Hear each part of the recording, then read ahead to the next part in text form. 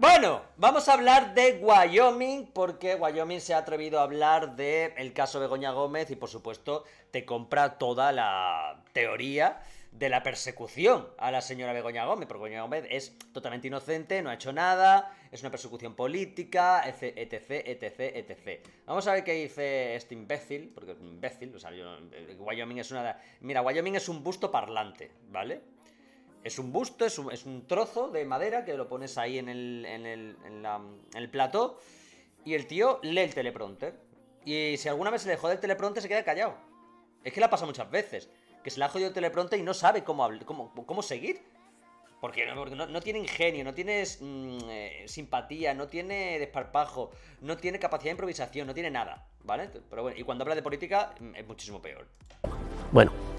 Y luego encima hay un informe de la UECO que dice que llevan 2 años y que no han encontrado... ¿Pero qué? ¿Por qué la llevan investigando 2 años? ¿Han investigado a la familia Aznar?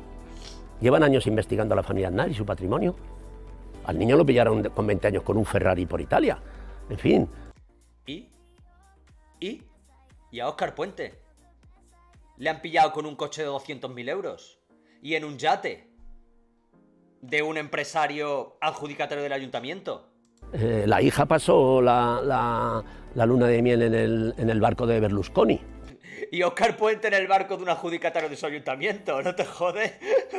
¿Qué me quieres decir con eso? ¿Qué tiene que ver eso? ¿Qué tiene que ver eso con la corrupción y con el gobierno?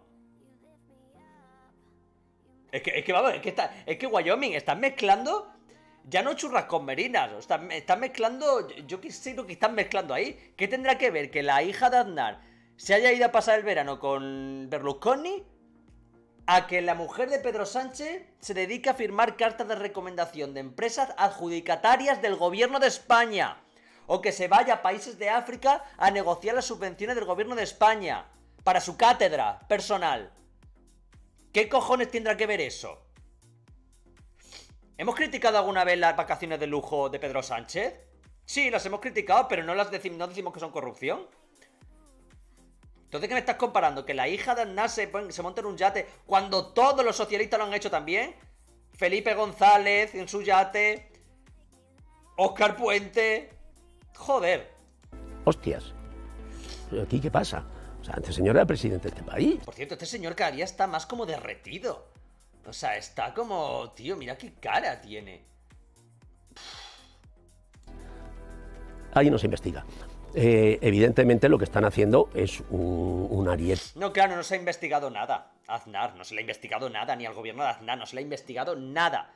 Solo se ha investigado a todos y cada uno de los ministros, y muchos de ellos imputados, y algunos en la cárcel.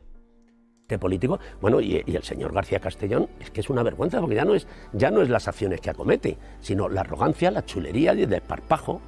O sea, es que un policía corrupto le roba el teléfono al ayudante de Pablo Iglesias y eso se convierte en una acusación contra Pablo Iglesias por parte del señor García Castellón, diciendo que se lo había robado a sí mismo para victimizarse y ganar votos. ¿Pero esto qué es? ¿Cuando lo de la tarjeta de Dina Hunselham, ¿cómo se llama? O sea, resulta que Pablo Iglesias... ¿Es por esto? ¿De lo de la tarjeta de Dina? ¿Está hablando de esto? Porque estoy flipando. O sea, resulta que Pablo Iglesias se quedó la tarjeta y lo dijo él que era para proteger a Dina. Y ahora resulta que la culpa la tiene el policía corrupto. O sea, yo creo que no te enteras muy bien de cómo va la historia, ¿eh? Pero es que ¿desde cuándo los leyes leen la mente? ¿Desde cuándo los leyes se meten en la psique de la gente y dicen, no, esto es una estatua? Es que eso no lo puedes poner en un papel. No de este señor.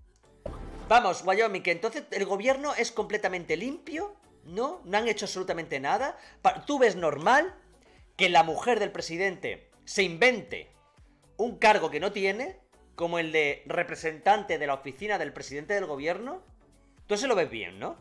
Y tú ves bien que se vaya a hacer un tour por África con las personas más influyentes de Marruecos, por ejemplo, o de otros países africanos, y vaya en representación de una oficina que no existe a negociar, a hacer negocios a cambio de las subvenciones que luego va a recibir ese país del gobierno de España. Tú eso lo ves normal, ¿no?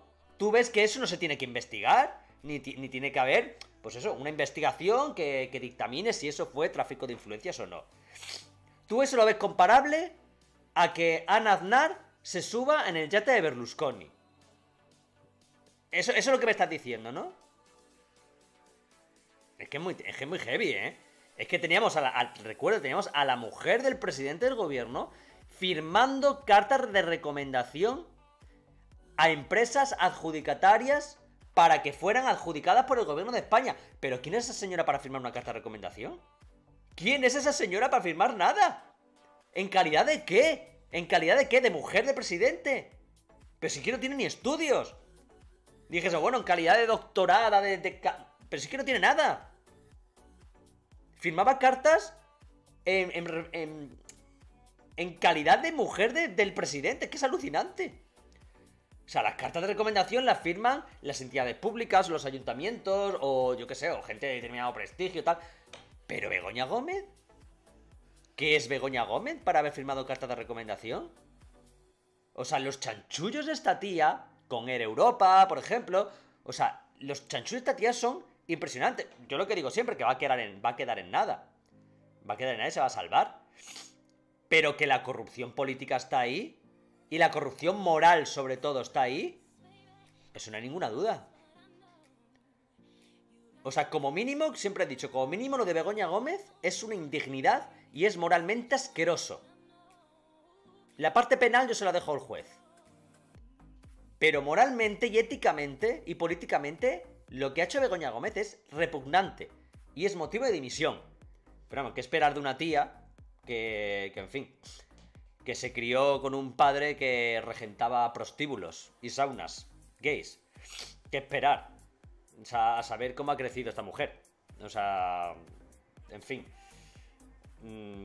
Porque vamos, es que es muy turbio, tío. Es que, vamos, imagínate que yo crezco en una familia en la que mi padre se dedicaba a, pues eso, a llevar prostíbulos, a llevar puticlubs y a llevar saunas gays, tío. Es que, claro, ¿qué ambiente familiar es ese?